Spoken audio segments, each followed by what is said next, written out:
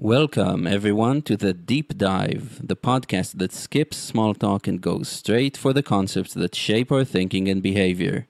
In this podcast, cold expertise is defenestrated as warm philosophy is enthroned in an attempt to explore the field in which we're all scientists looking for answers, living well.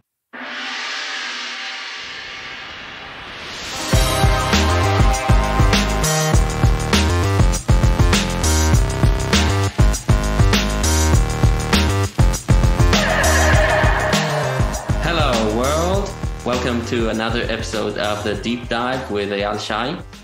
Today I'm joined by Brooke Bowman. Hi, Brooke. Hi, thank you for having me. Thank you for coming on the podcast. And I'm super curious to learn what is an idea or concept that has helped you live well. So one of them I think would be this idea of scaling up. That's become really important to me. I'm not sure how much detail you want me to go into that right now, but if I like something and I think it's good, how can I do more of it, or how can I help see more of it in the world?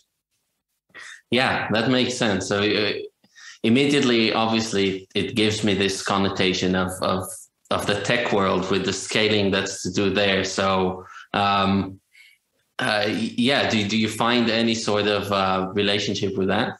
Like, is that where it came from? Oh, that's interesting. It's interesting, particularly because I've found myself, a lot of the things that have happened in my life, the major things that have happened in the last year or two have been directly related to Twitter and my experiences there, the relationships I formed there. And I am in a really, really tech heavy part of Twitter, and I am not a tech person at all. I am like one of the black sheeps in this community because I don't know anything about tech stuff. But that's an interesting connection there. I don't know. I mean, probably that's where it got into my brain because I have a bunch of tech friends and they talk about stuff like that. But it wasn't informed by any experience in the tech world on my side. Okay. So then the next question would be really, when did you first form this kind of notion or idea? If you want to tell a little bit about your background, like at what point in your life would it be fair to say, like a light bulb moment where this comes into play? So for people who don't know me, I spent a couple years on the street in Los Angeles, and I figured a bunch of things out. And that was how I was able to get off the street, out, stop using those kind of drugs and all of that. And this is one of the things that I kind of carried with me from that. And there's not like a particular moment that I recall being like, oh yes, this is a thing I should do. But I do remember thinking about it pretty early on after I got off the street, which was late January 2020. I had one of the things that I came off the street with was this, the realization that I could become anybody that I wanted to be. And so I really started from scratch. I got back to my parents' house with a backpack and a cat and no digital footprint. I'd had like an abusive ex who had fought for control with me over my Gmail, my Google account, to try to track my location. So I got locked out of it, and which meant all of my passwords were gone because I have terrible I'm terrible at keeping track of those kind of things. So I know no access to my Facebook account, no access to my old photos, no access to a whole bunch of things. So I, in most of the ways you can, I had a blank slate, and it just felt very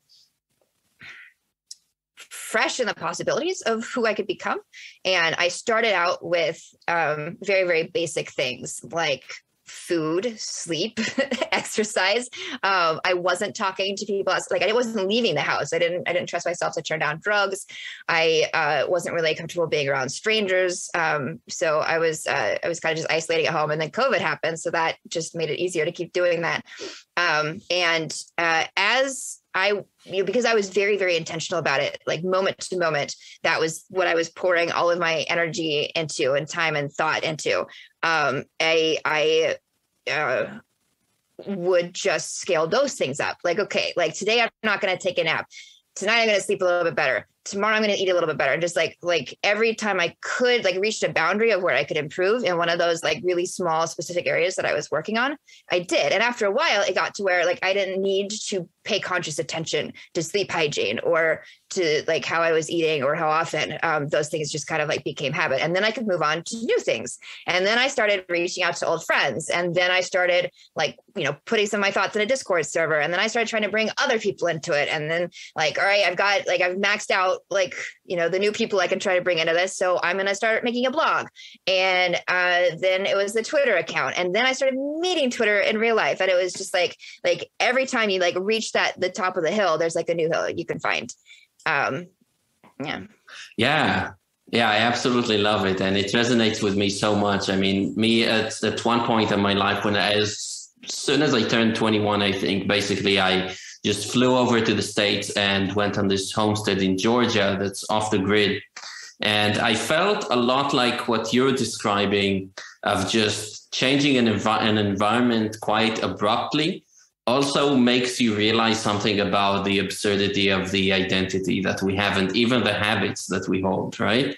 So first of all, I'm really interested in the move from the street back into a society. It's a very small society with living with your parents and being in the house. But I mean, making the move away from there, was there a certain trigger that was just telling you to, you know, enough with that? Was there already a pull or a calling from a different Brooke that could emerge?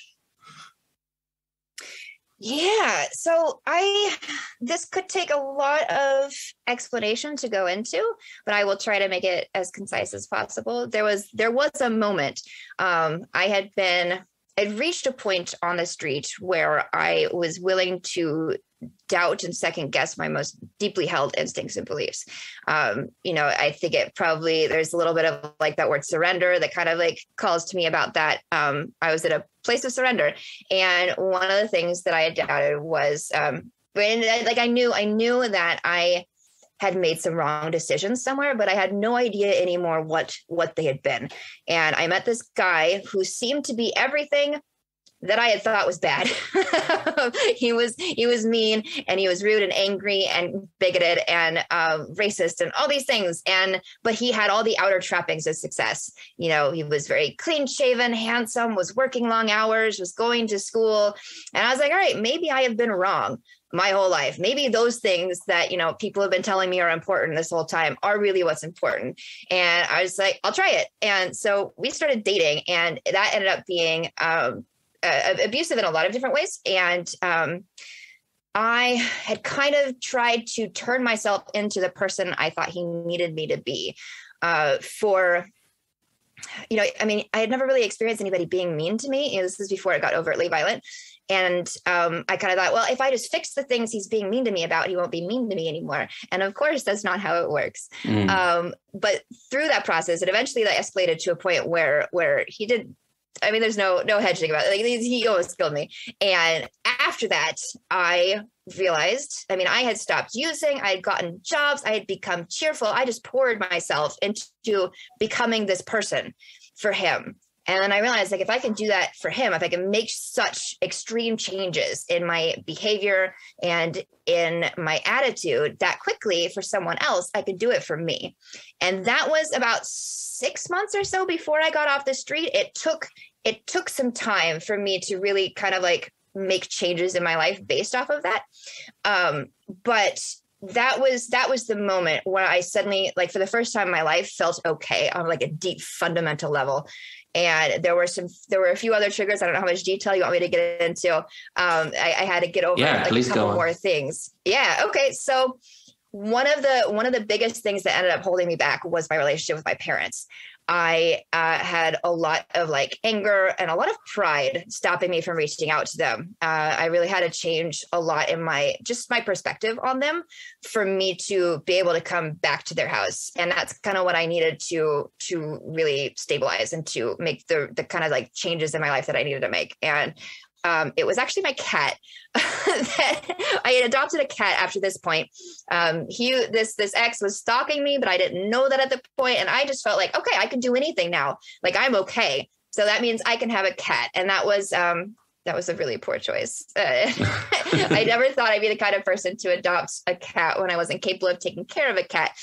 But so I was staying in this, they call them bandos. It's street slang for an abandoned house. And this one had some gangsters in it and was a rough place, but my cat and I were indoors and things did not go well there. And this ex of mine had gotten back into my life and I needed to leave there really suddenly. And I don't want to take Pico outside. So we're going to stay in my ex's car with him. And it was astonishing how quickly things got really, really bad. It only took like a month. And I was very explicit, like, we're not dating, but it got really, really dark. And Pico was really getting, that's my kitty, was really getting affected. And I realized that like my life and Pico's life was in danger when I tried to be honest with this guy about like what I needed and like that I needed to be out of his car. And so I pretended everything was okay for a couple of weeks until he let his guard down enough for me to be alone with the cat. And then I snuck out and I got in touch with the ASPCA in Long Beach and they sent an Uber for me. And they have a program where they will hold on to pets for you in situations of domestic abuse. And so they had Pico for like a week. And I had recently found out, I had finally read through some of his paperwork from the shelter that I'd gotten it from. And I used to joke about how because he purred all the time as a kitten. I used to joke that, he was just that happy to be out of the shelter. But it was true. When I went and read his paperwork, it's just a litany of notes, like kitten will not eat, kitten returned by foster parents, kitten depressed, kitten like vomit. It was just like, it was so sad. He'd been in a shelter for a month and I got him when he was a little over that. So he was just a sad little thing that I took out of his shelter. And then because of my poor choices, put back into his shelter. And, I couldn't explain to him that it was temporary. All he knew is that he was back there. And I had a moment of just complete breakdown. I was on the phone with a friend and I've never heard him sound that sad. I think he thought I was never coming back from it. I was just like, it's all my fault. I was sobbing. And then I dusted myself off. I was like, all right, I got to talk to my parents. And I called them and they came a couple of days later to pick me up. Wow. So I'm just struck by the fact how everything there is kind of the things that are moving the plot along the relationships, right? Like bad relationship with a cat where it's actually now a naive partner, right? Who needs you to be good to them by being yourself, not by being everything that they're mad about or whatever. And then the relationship with your parents. It's amazing that it's all coming together and different relationships are kind of taking you different ways. So that's super interesting. And I really like how you made that realization that if you can change for somebody else, you can also change for yourself. So was that, do you think, at the base of your behavior until then? And I'm still looking forward to going into scaling up, but I'm just too fascinated with that. Is it, was it the case that you didn't see yourself as somebody to change for? Yeah, there are a number of things that I kind of realized coming out of this whole street thing and sense that just feel so glaringly obvious in retrospect. Is like, why wasn't I doing these things before? And I think this is one of them. Like a smaller, more specific example is like I lived in LA for a long time, even before I was on the street. And I was one of those people who was just like, yeah, it's hard to make friends in LA.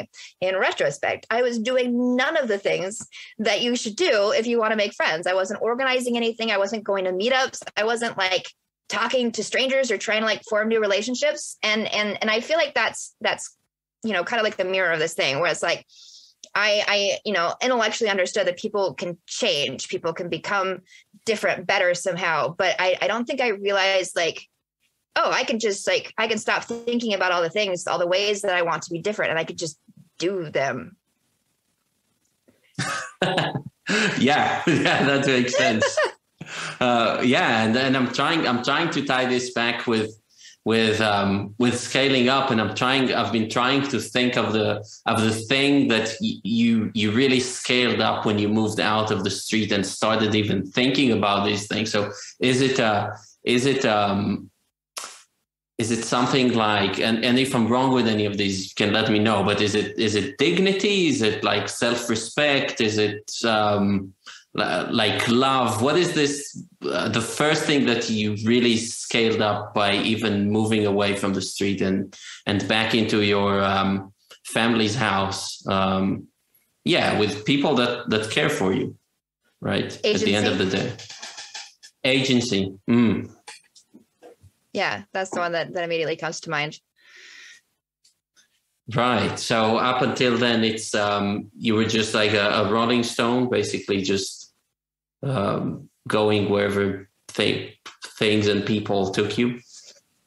Yeah, I had a conversation with somebody one time where they were talking about how they had realized that they had thought of friendship as a thing that happens to you instead of a thing that you make happen. And I think that can be applied in a lot of different ways. And, ties into the agency thing. That's just the friendship thing is just one example, but I kind of realized like, I don't have to just let life happen to me. I can choose how I want it to go.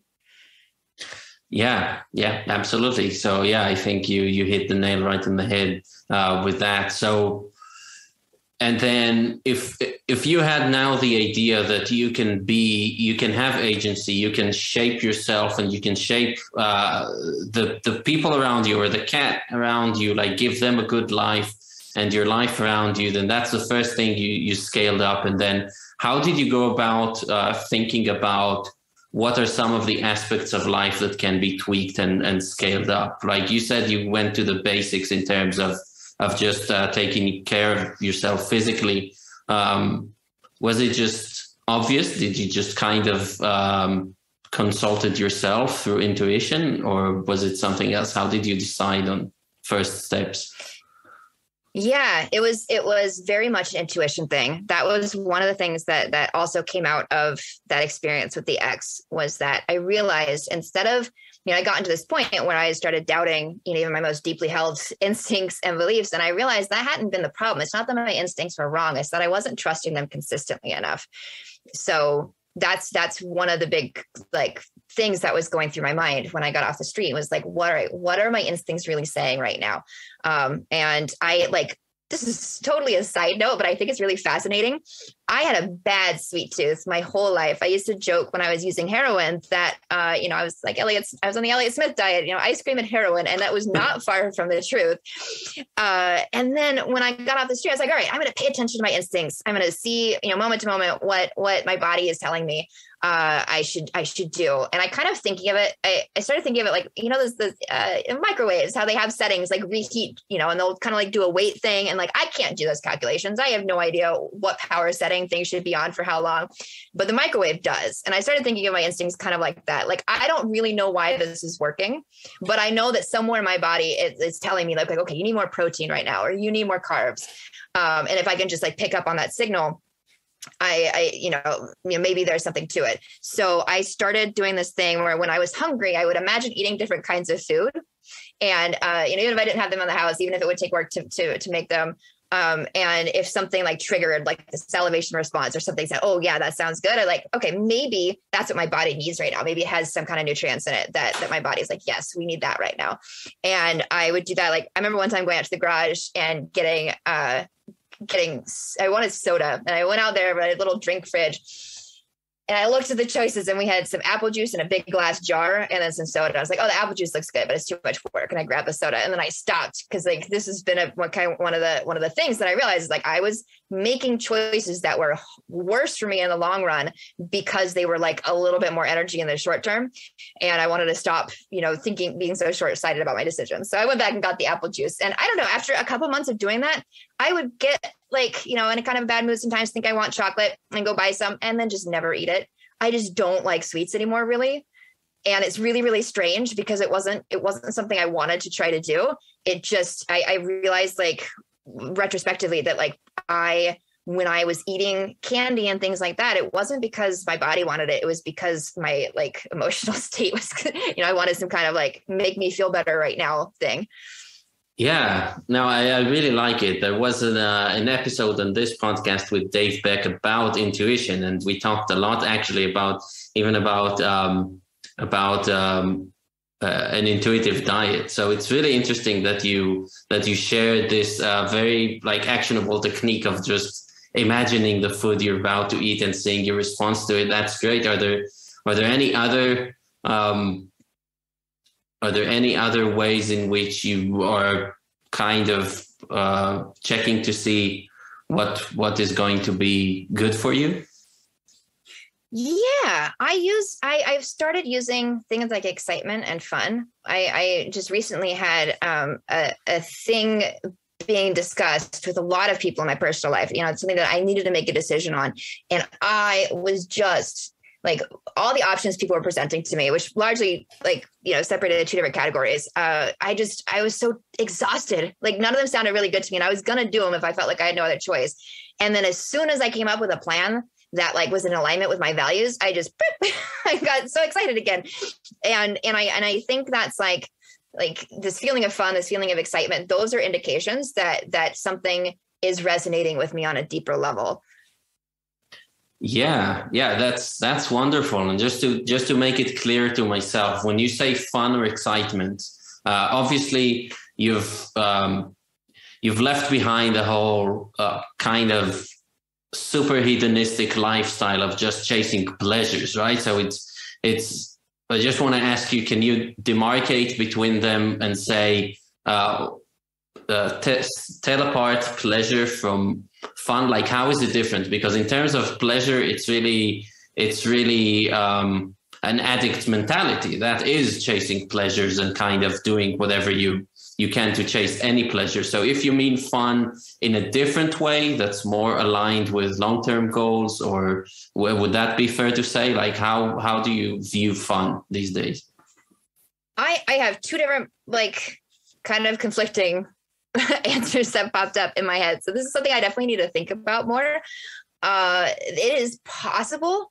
One of them is just that it is possible that I have changed the things I'm addicted to being things like long-term growth and making the world a better place and novelty and challenge. And so that's one possibility. Because I don't know how to really, because the feelings of pleasure are still there. I feel like I am just much better about paying attention to the longer term consequences of my actions. Yeah. And you know, it's an interesting way to put it, because the word addict comes from addictus in Latin. That would be somebody who lost their money or was owing money to somebody else. And now he's basically addicted to them, meaning that this other person, he becomes somebody's slave. So dicere is to speak, to say, and ad is to up to. So whatever this other person says to them, they do, right? That's an addict, literally, in Latin. And it's so true. When you examine it, you can be addicted to drugs because basically, or that thought, right? It's not even the drugs. It's the thought in your head that pops up that you just feel compelled to comply with. And when you have other thoughts entering your consciousness, now you're just picking the ones that are actually beneficial to you, that create these more harmonious feelings over time. So I think that's a really nice way of putting it. And we say, you know, addiction is such a negative word because we think about it in terms of people ruining their lives. But I also have come to think about, because, for example, recently a friend of mine has started going down the route of like affiliate links and selling sketchy diet pills and shit. And, you know, I told him, it's like, this is not good. You know, before then he had a business, and whenever he needed me to translate something into English or something, I was like, bring it on, no problem, like for fun, you know, for you, anything. And now he's given me this task. It's like, could you translate it? And I'm like, no, I can't. I can't begin to go down that route. And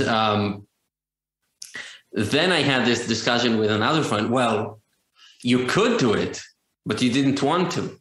And I'm like, maybe technically, but with everything that I know, with the values that I have and the long-term goal that I want to have and live, which is living well, because it was in opposition to that, I feel like I couldn't do it. I couldn't. Not that I didn't want to, because, parts of me wanted to help my friend. And it's really interesting. So some of the thoughts we do as they say, and some of the thoughts we just can't obey to anymore.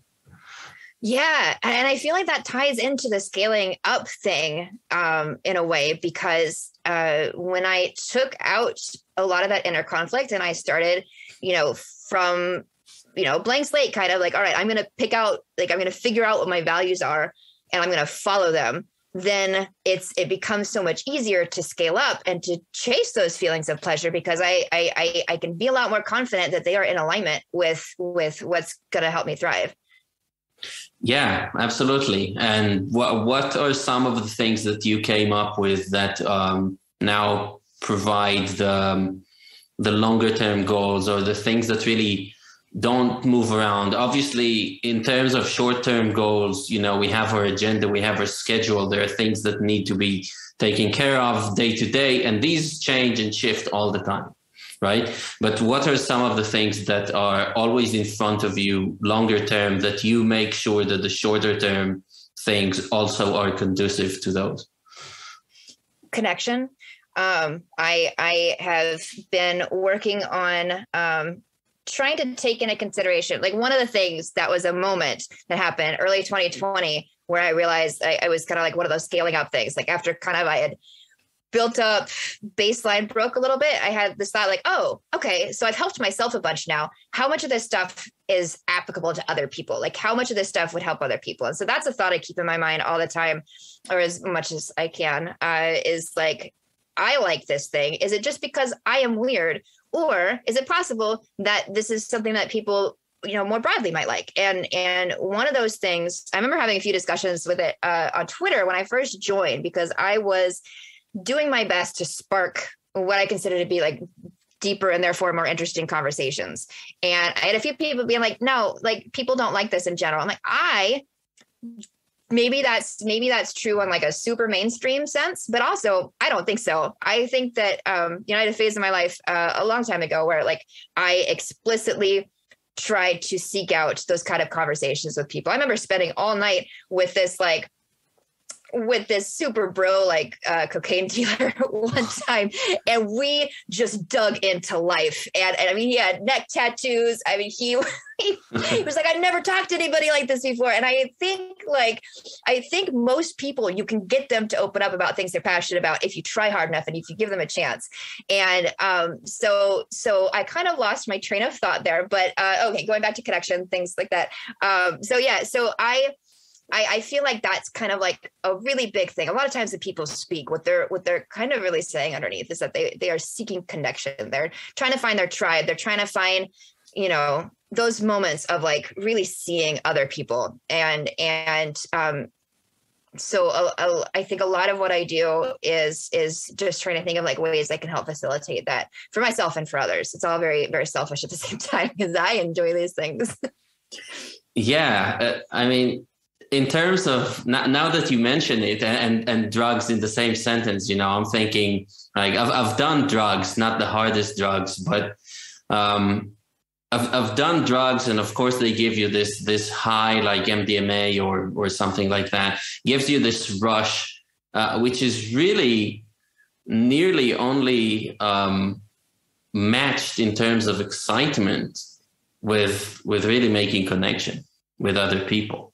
This is really the only, I think, possibly the thing that you can do sober and would get you the highest, is to really have these conversations with people. And I really think, now that you mentioned this coke dealer dude, I'm just thinking, where would he be if he had more of these talks? Where would many of the people that are on the street, and not just on the street, just are unhappy in their daily lives. Where would we be if we had this, if we had just known where to go to get our fix, talking to people and being passionate about the same things. And I love it that you're now working to create that for a lot of people. So I want to ask you, now that you've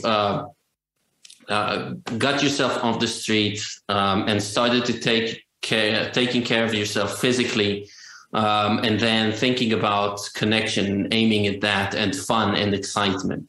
Now, is that linear? Like, was it that you worked on your body and then moved on to the fun and excitement? Like, was that the very next idea that you started focusing on? It might have been.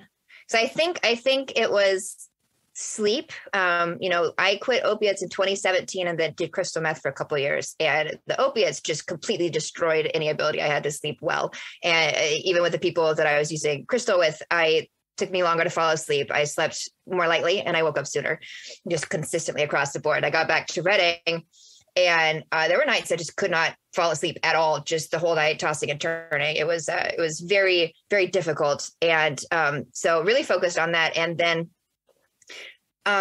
it was not long.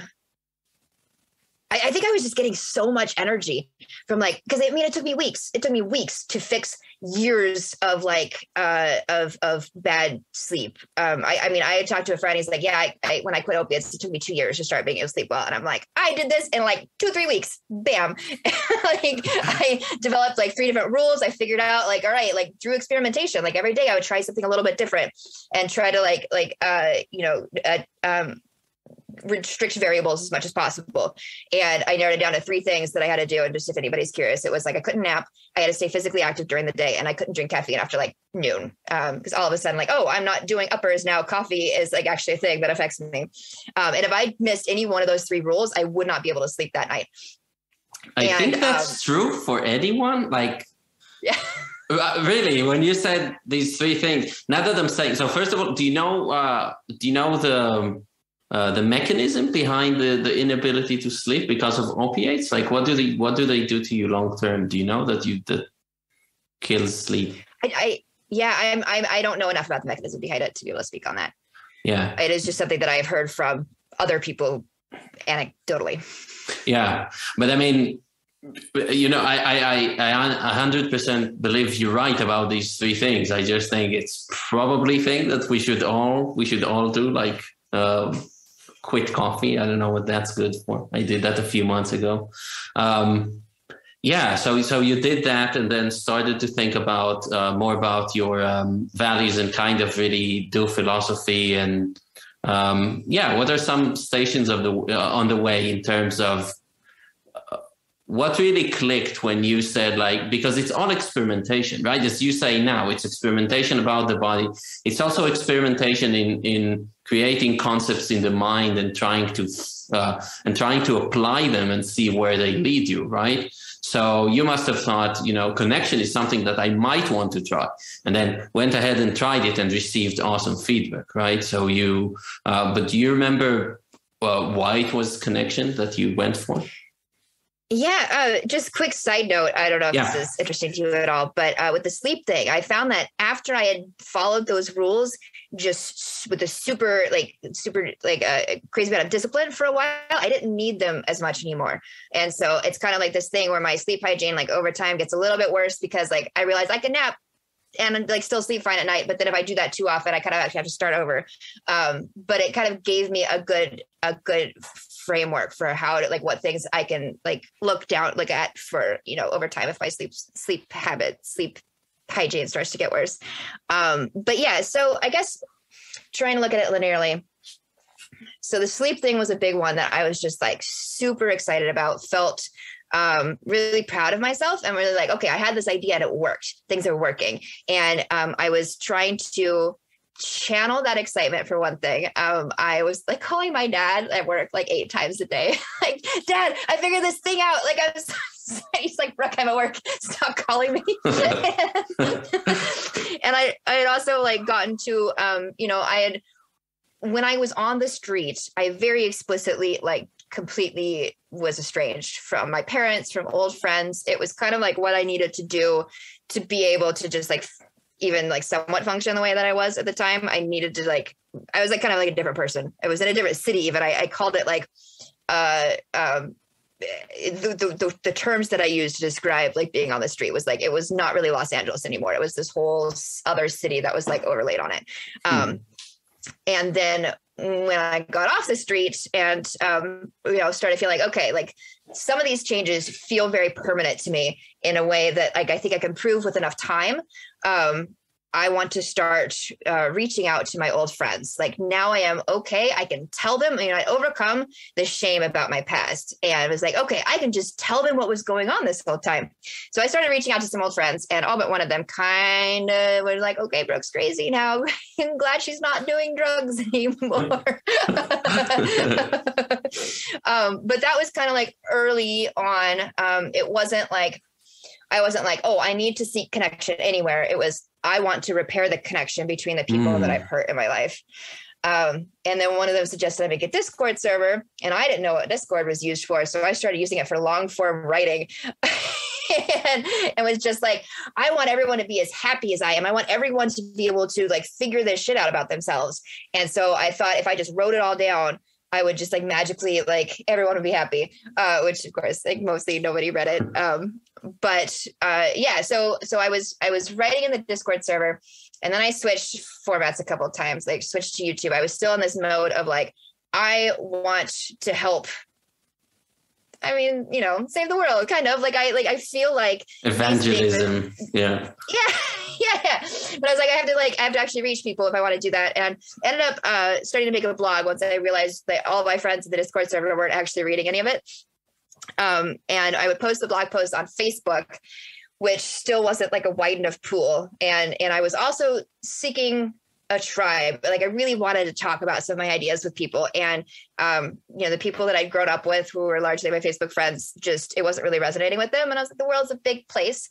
If I like find a big enough pool and broadcast my thoughts, maybe I will draw people to me who view the world the same way. And, I ended up joining Twitter. Goblin Odds was someone I knew vaguely from before, and they were in my Discord server. Like, you should make a Twitter account. So eventually did just to post the blog post, and then kind of realized my tribe was already there, and fell off with writing the blog post. And then that's when that like part of this, I don't know quite how relevant this is to the scaling up discussion, but also realized that if I wanted to try to help other people be happier, that writing about it wasn't the most impactful way I could do it. That a lot of nuance gets lost in words. And then also a lot of just like, I feel like a lot of how we learn and grow is from the emotional impact of things. And maybe we can't even put words on it right away, but that I needed to kind of like teach by doing.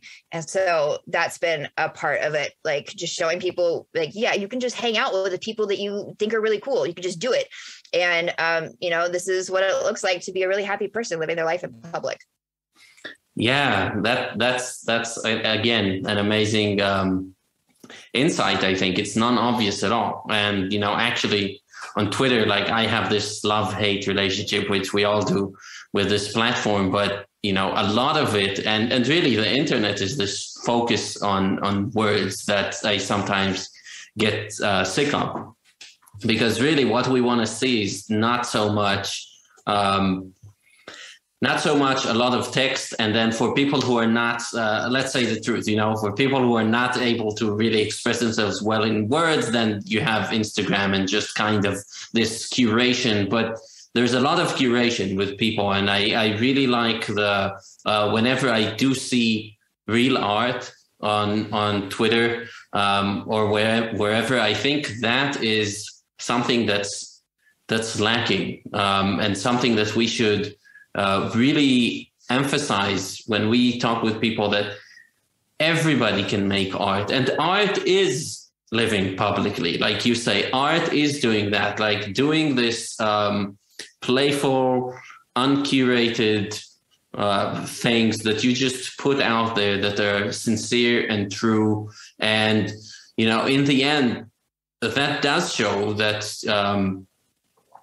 you are doing what you set out to do out there, because just talking about changing yourself as a person, I mean, we're used to call it philosophy. That's not philosophy in my mind, but this has been the way philosophy has been described in the past few centuries, with people just writing, being armchair experts on how to live well, but actually not doing any of that. And so again, I really commend that. Like that's amazing to me that you figured it out so easily. It took me a long time, and it's only since COVID hit that I really set out to be like, well, all my life I didn't feel much encouragement from my environment to chase my calling or answer to it, and really trying to put myself out there and do something that can be seen, that speaks for itself, right? And I do think that actions speak louder than words, for sure. Yeah. It's I think that this is lessening now, but I do feel like, particularly before, but still sometimes people have this impression of me as kind of a little bit airheaded. And yeah, I can be pretty airheaded, but there is a method to my madness, and it's certainly not unintentional, like the way that I interact with the world. Yeah, no, definitely. You're not airheaded as I can tell, as far as I can tell, but it is funny. You touch on an interesting point, because being kind of bubbly and all over the place, seeming to go, wherever you want and doing these things, it seems odd to us now in the society we live in, except maybe we should all aim to be a lot more like that. Everything that so normal, right? Normal is usually where people want to be. Like, I want to be normal. If you live on the street, that's not normal. If you have a very radical, different lifestyle, that's not normal. And people kind of tend to go back to the mean, right? But normal does not equal healthy, right? When it comes to mental health, particularly. So if society on a whole has a tendency that's not healthy, then being normal is not actually going to be good for you. You want to explore other things and have agency, like you said, and also trust in yourself and your own thoughts. So I think that comes with the intuition as well, which is something that I've been trying to think about for a long time. But how do you know when a thought that you just thought is something that you should listen to, right? You could always tell yourself is like, well, this is just something, and, a couple billion other people wouldn't agree with me. So how can I be right and so many people wrong? Yeah. One of the things that I use for that is I pay a lot of attention to my emotions. If I am angry or feeling defensive about a thing, that means I need to look real carefully, and probably after I'm not feeling those things anymore. I do not trust. And there's this come up with like the Vibe Camp company a number of times where I'm just like, I can't make a decision on this right now because I can tell I'm actively experiencing emotions, and I can't be clear-headed about it then. But I like a funny, I don't know, there's you probably are aware, there's a Twitter account, Celatikia. And I was at an outdoor meetup one time with her, and she was talking about how she was hoping that, tweeting publicly about having a kid would help inspire other people too. And I was like, well, it's not going to be me. And I watched myself say, I was like, that felt defensive. Why was I defensive there? I was like so sure. And it took me months to like come around like, okay, maybe I kind of do want kids, because I have been like, I don't ever want kids. Like that is how I've been my whole life. And like, I apologized to her. She didn't remember it happening, of course, but she'd given me kind of like a weird look at the time. And so like, things like that. Like if I am particularly defensive about something, if I am particularly like angry or irritated, there's usually something else going on. Yeah, I also do a kind of thing where I don't know, this is almost making it too formal because it's not quite like this. It's the best way that I know how to explain it. I will try to, if I think something's a good idea, but I'm like not all the way sure I can trust my instincts on it, I will try to imagine like Brooke in a bad mood, Brooke in a really good mood, Brooke in like all these other moods, like what she would think if this is something she would want to do or she would want to say. And if I feel like all those Brooks would agree with it, then, and again, like this is like a little bit too clear. Like it's much more fuzzy kind of like intuitive process that happens. But that helps me, I think, maintain consistency. If it's something where like, oh, no, I don't know that I would want to do this if I was in some other kind of mood or some other kind of situation, then I take some more time to kind of like sit with it. And a lot of times I don't make a decision about something right away. I will just say, particularly if I have like thought in circles about a thing 2 or 3 times and haven't come to like a clear path forward, I need to do something else for a while.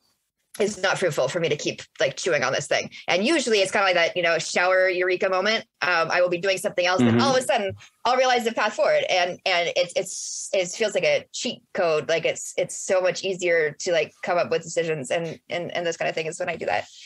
Yeah, no, that's wonderful and so effective. And I agree completely. It's kind of touching on something that I wanted to ask you about. Any sort of thing that you want to scale up on. So if it's good sleep, if it's good nutrition, if it's following the fun or excitement, what happens? And eventually it's all about having internal harmony, right? And being in harmony and creating harmony, harmonizing outside of yourself, other people's lives, the environment you live in, etc. How do you go about making sure that different things that you want to scale up are not being scaled up at the expense of other things? Like, what if some really exciting, fun things is going to cost you some hours of sleep, for example? Like, how do you manage to bridge the two? I think that might have to do with. So since you brought up sleep specifically. After I kind of reached that plateau where like the top of the hill for sleep specifically, then I could move on to things that were not sleep. And those rules that I had to follow every single day, I could start like, I didn't have to follow them all the time. I could still get good enough sleep. So I don't know, in Austin, I was staying up till 7 a.m. sometimes, sleeping in until 2, but it was fine because I was having like real one-on-one, like deeper connecting time with people. And that outweighed the possible, or the actual cost on my sleep. That being said, I was not ready to do that when I first got off the street, when I'm still climbing that sleep hill. It would have been too much noise. And I think that's part of why the excitement thing is a key component here, or whatever kind of feeling people feel, it's excitement for me. That's what I call it, but it's this whatever kind of feeling people feel when they are like, when something feels right for them. So with sleep, I saw that like that was important enough that I was not even seeing other people. I was not even taking a risk. Even when I did start seeing people for a while there, it was like, all right, no, I'm leaving right now. I'm going to bed at 10. And then once it became something where it felt like it was incorporated, it felt like I had like crested that hill, then I could move on to other things. And it was never a point, like I had this overall goal of, I want to be as happy as possible and thrive as much as possible and help other people thrive as much as possible. But it's never like, okay, I'm going to do sleep first and then this thing. It's like, okay, I got sleep. Now what next? Maybe I'll work on how happy I am in the mornings. And I would start it started a practice of like listening to like really upbeat music first thing in the morning. And then I was like, all right, so this is working really well for me. I like feel really good about it. It's like a practice now. Maybe I'll share it with somebody else. And then I started sending friends like upbeat songs in the mornings, which helped with the connection factor. And then also helps them have more fun in the mornings too. I kind of like I don't know how to like wrap that all together. I don't know, maybe you have a comment you want to add. Yeah, well, it's the thing that comes to mind is, really focus on the foundations and things that you're going to, because we do have to sleep each and every night at the end of each and every day.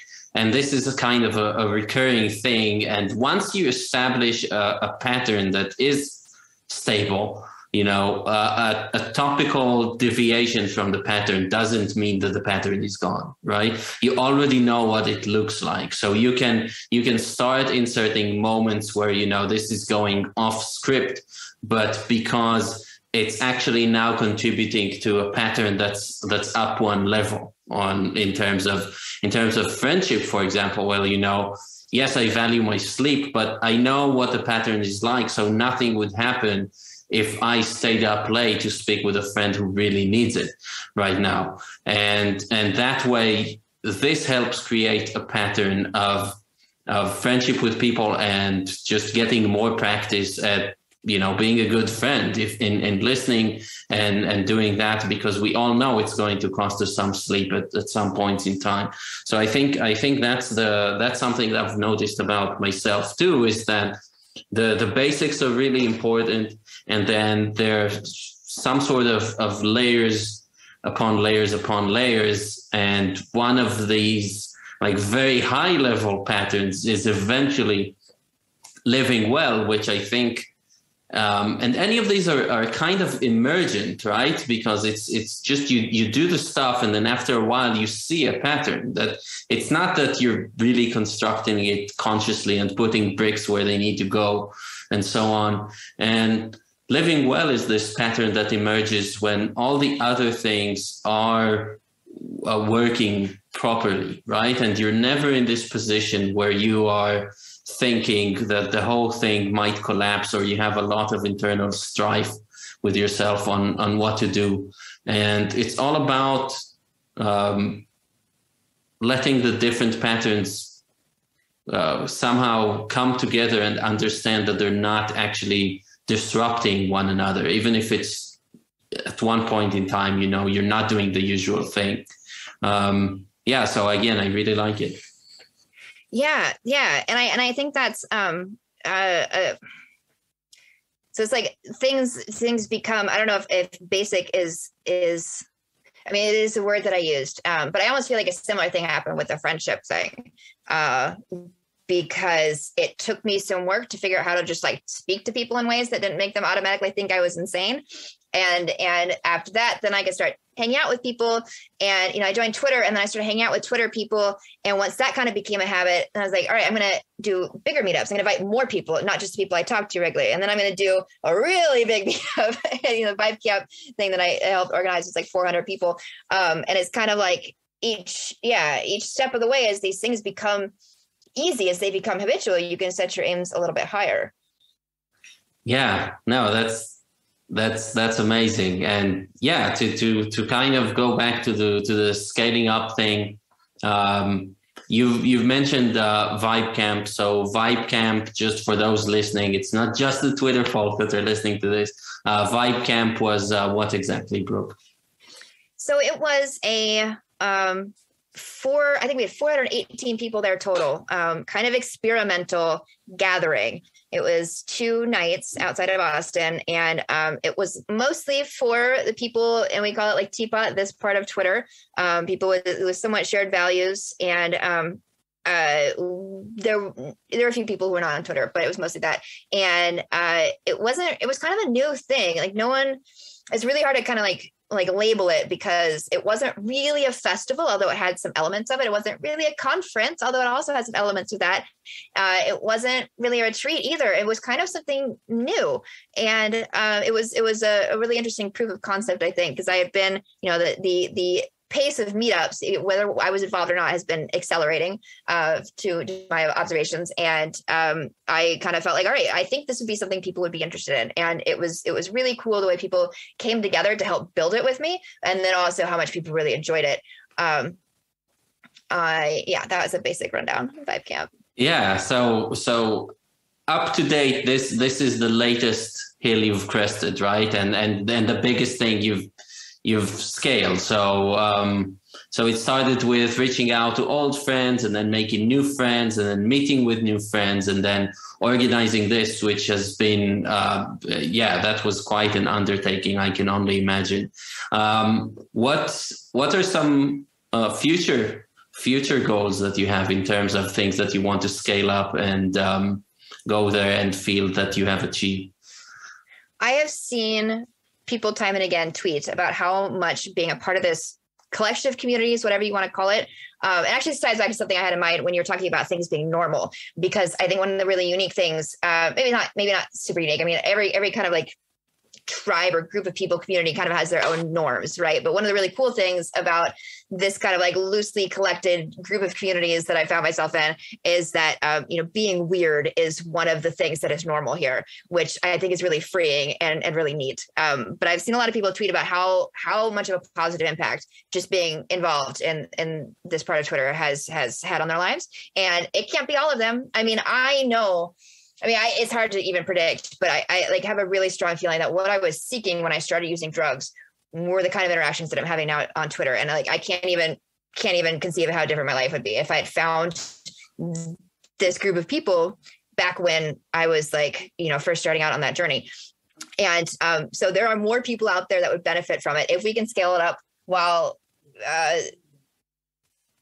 in a way that allows us to not lose the vibe and lose what makes it really special.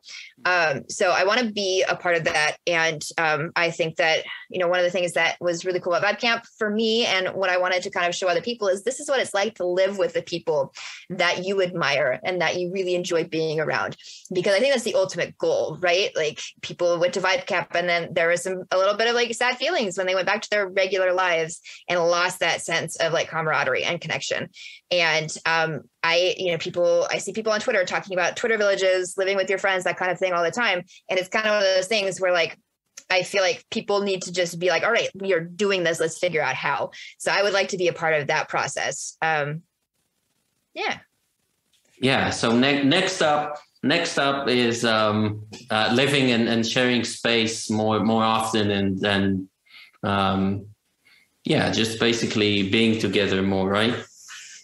Well, I kind of think of it like Visa's domino meme on how to like achieve golden age for humanity. I feel like that's kind of one of the domino steps, and there are things that need to be done to achieve that. But if we can start getting like globally distributed nodes of people who are really motivated to make the world a better place and to become better people and to do it together with people that they care about, I mean, that could only have like a net benefit in the world, I feel like, and it could be the start of something really great. Yeah, I definitely try to reach out to people and create connections, like we have in the past. And I just see myself, not every call you're going to have with every person is going to be the most amazing call. So it's not even about making best friends, right? But allies is just something that I've been going in my mind with the alliance with people. Being open to people, seeing that, we can talk, and then we might not even find, because I'm weird, you're weird, they're weird. We might not share in the end the same interests, but just knowing that we have an alliance, a sort of like, it's almost like a social mood, right? Of just like, we're all here. My well-being will not come at the expense of your well-being and so on. And sending out this kind of thinking far and wide across social networks, online and then offline, like you say, is something that has been on my mind a lot, so that people would start realizing that, their well-being is not mutually exclusive with anybody else's well-being, and that we could help one another in simple ways. And even if not, then we sure as hell don't need to ever see this other person as like a competitor of any sort. Yes, more positive sum games, please. Yeah. And that's one of the things that gave me kind of like the belief on a fundamental level that something like Vibe Camp was achievable, despite how many people were very much doubting what it could do or what was possible there. It became clear to me pretty early on in this part of Twitter that, and I apologize, I keep talking about Twitter. I know not everyone is a part of that, but there's just a wealth of resources. It's got some of the most phenomenal people I've ever met in my life, either some of the most intelligent or some of the most powerful or richest, or have the most niche expertise in weird things. And I think if we even if you don't become best friends with people, there are people who have given me invaluable resources for things like Vibe Camp, or in other ways. I've helped people find jobs before just because I casually retweeted somebody's post saying they were hiring. And, it changes people's lives in really, really fundamental ways. And it's such a small cost to doing things like that. And I think if we can all find the really low cost ways to have a powerful, tremendous impact in other people's lives, I mean, it can only make the world better. Yeah, absolutely. So let's scale that up, I should say. This is amazing, and I could go on for very long, but this seems like a nice place to kind of stop and maybe take in the fresh air at the peak of this conversation before we go on to crest another peak next time, hopefully. Brooke, before we say goodbye, I'd love for you to share any contact, follow information of anything you're doing, or just where your thoughts could be found and so on. So well, my blog is archived at the moment, but I am GPT Brooke, Brooke on Twitter, and you can follow Vibe Camp stuff at Teapot Vibe Camp on Twitter, and I think that's probably good for contact info. I appreciate it. Yeah, Brooke, again, thank you so much. I've really, really enjoyed it, and We'll talk again for sure. So thank you for now. Yeah, it's so much fun. This is so great. Like really feeling a sense of excitement. Like, yes. Thank you.